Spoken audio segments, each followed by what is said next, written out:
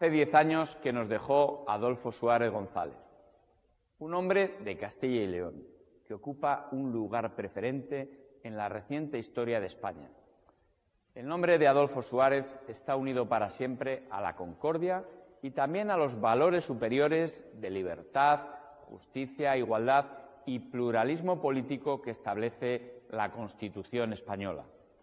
Tuvo la visión de Estado y, por otro lado, la generosidad personal para encauzar uno de los momentos más decisivos de nuestra compleja historia nacional.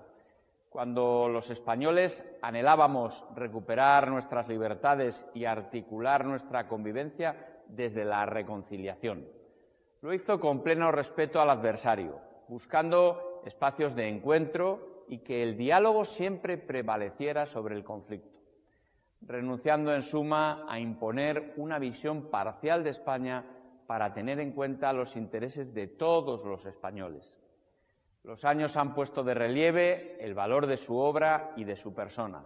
Recordemos y aprovechemos el ejemplo de Adolfo Suárez en las decisiones de hoy y serán más acertadas.